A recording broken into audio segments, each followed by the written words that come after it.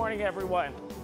It's so energizing to be here with all of you. After what we've gone through for the last few years, isn't it wonderful to just have the opportunity to be together, to have dinner together, to have conversations like this? It's really wonderful. And I just want to thank all of you for making the journey from wherever you came to come here and spend some of your valuable time with us, hear our story, and ask some questions, get to know us a little bit better. So Rick Beuttel, I joined Bloom in January of this year after 31 years at Air Products. My last several years were developing very, very large hydrogen and syngas projects in the Americas. Bolted onto many of those projects were clean ammonia and renewable diesel. And when I looked at Bloom's platform, and you've heard Sherilyn and KR and Greg talk about platform, and I'm going to talk about platform a lot, you look at the applicability of Bloom's platform to high temperature process that's going to be used to synthesize and manufacture all of these fuels of the future, whether it's low carbon intensity ammonia, whether it's methanol, renewable fuels like sustainable aviation fuel, renewable diesel, or even hydrogen itself.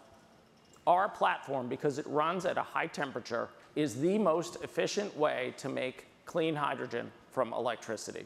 We'll talk a little bit more about that, but all of those processes run at high temperatures. We integrate extraordinarily well, and it gives us a 15 to 30% advantage over competing electrolyzer technologies.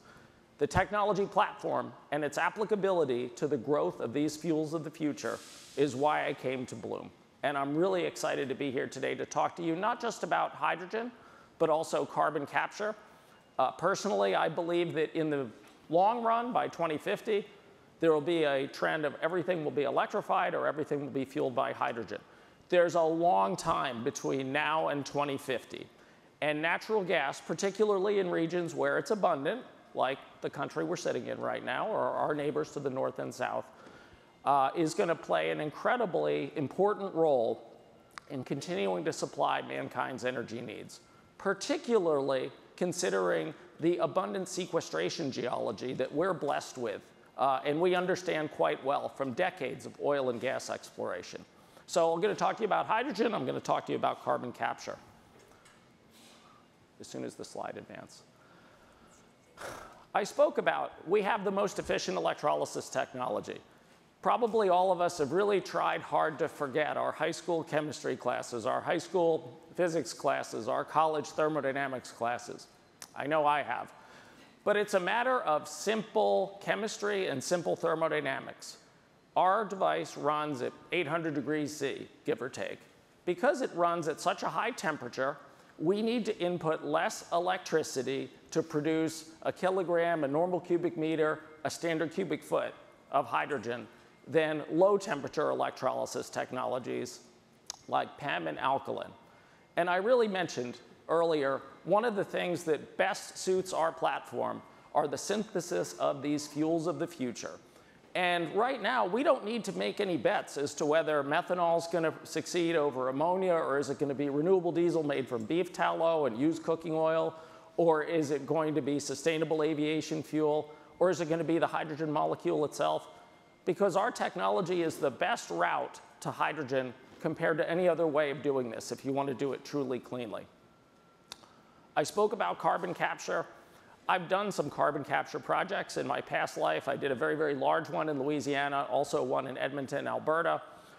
Our technology already, all of the 700 megawatts of installed base that we have out there in power generation, already emits an anode gas stream which is very, very rich in carbon dioxide.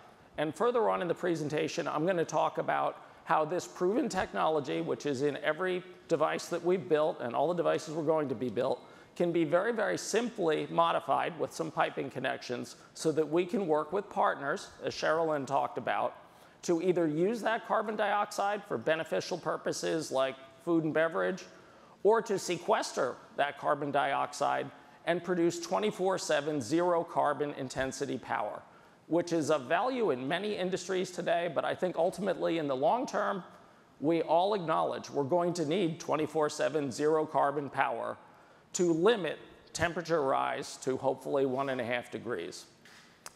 Just a further thought on that, I don't know how many of you may have gone to CERAWeek this year and listened to Secretary Granholm and Special Environmental Envoy Kerry speak about the challenges of holding 1.5 degrees C and how we're going to need all of these technologies. I would have to say it was wonderful, A, to be back at CERAWeek and bond with the community in the energy industry again. But you would have been not terribly mistaken to think that it was a hydrogen and carbon capture conference, not necessarily a global energy conference. And the last CERAWeek that I went to, I guess, was 2019. Yes, hydrogen's important, but people that were talking to us about hydrogen at that time, what did they want to know? And what did they want in hydrogen? They wanted hydrogen that was cheap, and they wanted hydrogen that was reliable. Why? Because they're running barrels through their refinery, or they're making ammonia.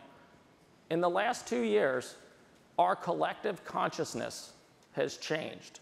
And now every conversation with respect to hydrogen is, how are you making the hydrogen? And what is the environmental footprint of that hydrogen production? And if it's electrolysis, how efficient is it? Where's the electricity coming from? If it's so-called blue hydrogen, right, where you start with natural gas and you sequester the CO2, how are you doing that? Can you get a Class 6 well permit? What does the geology look like? Are you certain that that hydrogen, once you shove it 7,000 feet underground, is actually going to stay there, right? And what safeguards are you putting in place to do that? So it's really fascinating to me, and I'll bring it back to carbon capture before I move on to the slide. With the 45Q tax credit, even at the current level of $50 a ton, we are very, very close, and I'll walk through economics, to parity with combined cycle with anode gas carbon capture from our fuel cell if it's sequestered. And that's, again, for 24/7, zero carbon intensity power that doesn't depend on if the sun's shining, if the wind's blowing, or there was a lot of snow the winter before that's going to, melt and have robust flow in streams.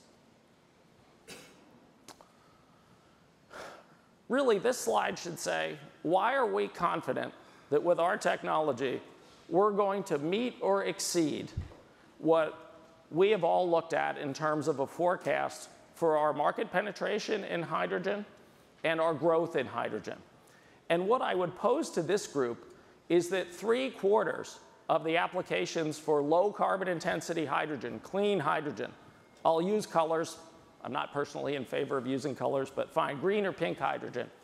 3/4 of the applications are high temperature applications. Our device is a high temperature device.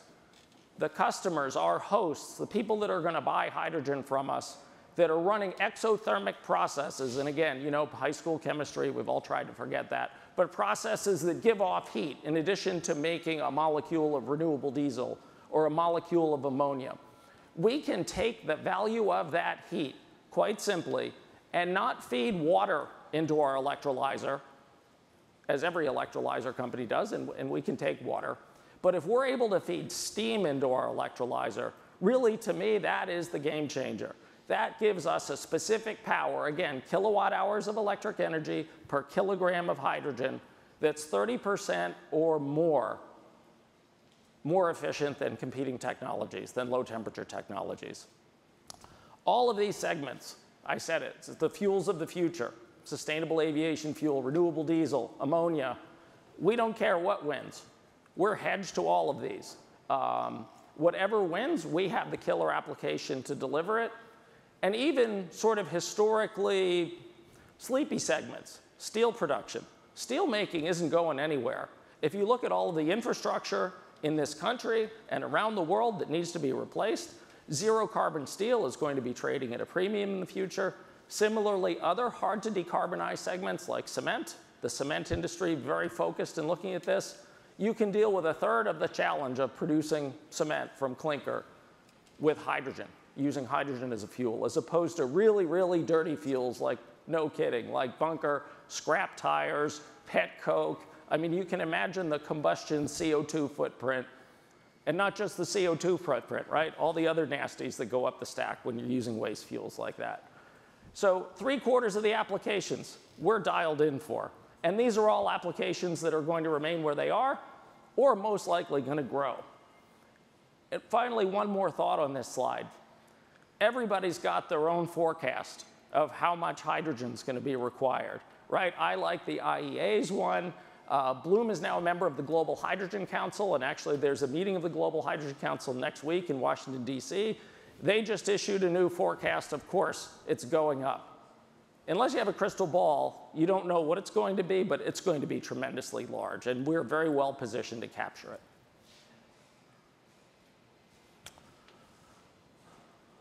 We are more efficient than low temperature technologies. This is a view based on today's costs. 3/4 of the cost of making clean hydrogen is the electricity itself. Our efficiency, if we're fed with steam, is under 40 kilowatt hours per kilogram.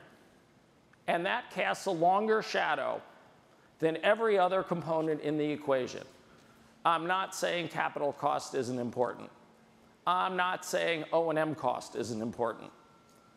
I'm not saying that any other facet, whether it's degradation or efficiency, and by the way, during our stack lifetime, unlike PEM and alkaline, we don't lose capacity. We don't lose efficiency. We're level, steady Eddie during the life of the analysis. But no matter how you slice it, efficiency carries the day. And whether it's with steam, as I spoke of, if you're integrating with a high temperature customer process, or we're fed with water, because not every process on the planet is a high temperature process, we're markedly better than competing technologies like PEM and alkaline. And I'll just riff for a moment on something that Greg said. We also don't have iridium in our box. We also don't have platinum in our box. Everything in there is not a rare earth metal. It's nothing that we don't have difficulty finding. It's all dual sourced. And to the best of my knowledge, Satish, I don't think any of it comes from Russia or the Ukraine. Thank you.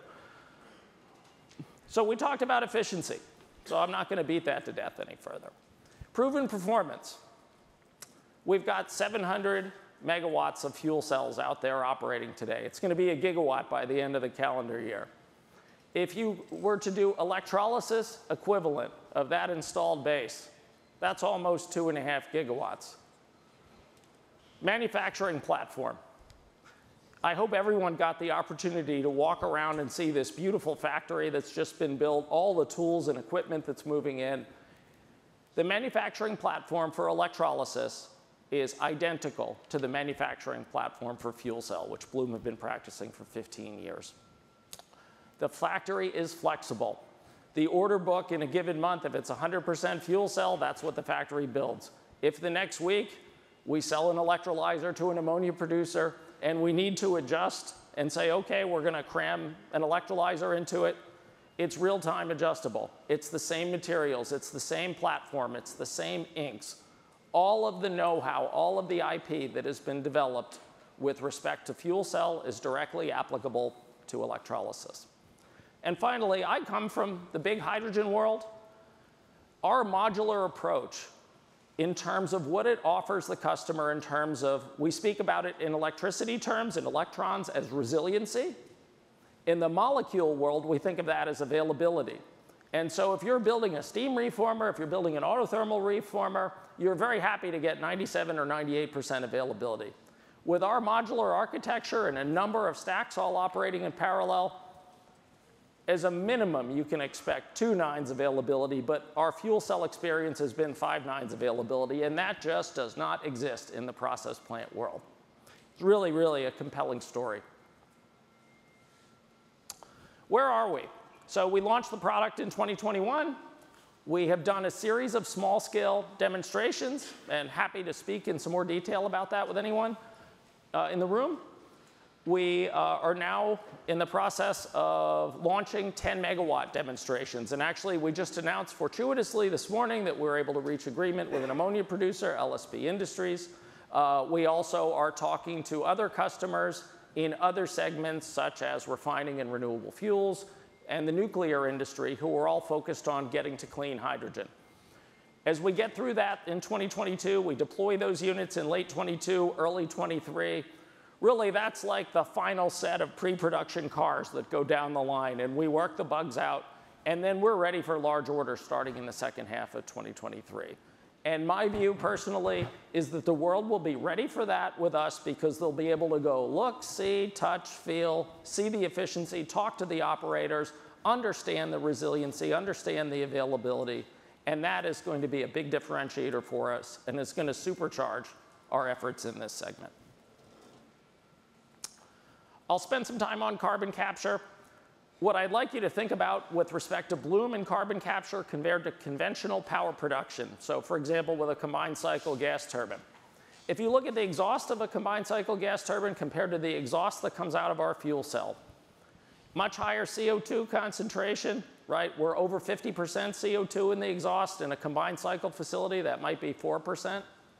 Much less mass flow, because we don't have all that nitrogen that's just going along for the ride. So what does that mean? That means if you're trying to get to CO2 that you can do something with and take economic advantage of it, whether it's sequestration with a $50 45Q, or God willing in the future, an $85 45Q, or you're looking to commercialize it and do something with it. It's much less energy to purify it because you're starting with a much higher concentration of CO2. And it's also little silly things in the EPC, right? Like the pipes are a lot smaller, so you also put a lot less CapEx into the ground. Getting from our 52% CO2 stream that comes out of the exhaust of the box, about 40% is also water. Really easy to knock that water out. Dehydration, very, very mature technology. The other technologies to go to 95% or 99% or greater that's sequesterable or usable as industrial grade CO2 for food and beverage or heat treating or other applications, all very mature technologies, very well known, practiced for decades. These are all things mankind knows how to do.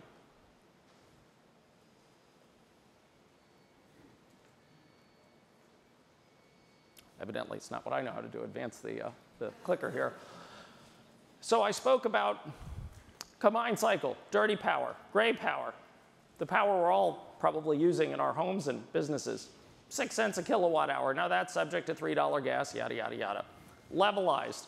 If you were to try and capture the exhaust of that and sequester it and get the 45Q benefit, that 6 cents a kilowatt hour jumps to about 10 cents a kilowatt hour. With Bloom, because of the concentration in CO2 in our exhaust and the ease of making that sequesterable, our number is very, very close, 6.5 cents. And again, that's for 24/7 green power. I guess it would be blue power. 24/7 carbon-free power. How about that? We'll settle on that as a compromise. It's much simpler because we're starting with a higher purity stream. It's very scalable. We can fit 100 megawatts of power generation in about an acre. And what does that unlock? That unlocks very low barriers to siting, right? What do you need to be near in order to site this and do carbon capture? Really? You either need to be near the hole in the ground or a pipeline to the hole in the ground to sequestration. But from a placement of these assets standpoint, because we have no NOx, no SOx, no particulates, it's quiet. They're actually pretty good looking, right? I think you guys probably saw what the boxes look like. I mean, I think they're aesthetically pleasing. Very low barriers to siting. 2 more points. Who are we going to sell this stuff to, right? So the people that are coming to us now and asking us questions about this today are people that are manufacturing products that are traded on their carbon intensity. Sherilyn talked about renewable diesel. And even our base platform without carbon capture is significantly more efficient than the grid from a CO2 perspective. If you add carbon capture and you're able to take the benefit of the 45Q into your economic calculation, you get to 0 carbon power. And then your ammonia, your renewable diesel, your SAF, your methanol, you can sell it at a much higher premium. And Greg said it, Sherilyn said it, and now we're value selling. We're not just competing against a grid. We can put some of that margin in our pocket. I think ultimately, it would be hard for any of us to disagree that we all need 24/7 0 carbon power. That's a fact. With Bloom, that can be done economically. And again, we don't depend on, is the sun shining, is the wind blowing, did it snow last winter, can you get a nuclear permit? Thank you very much.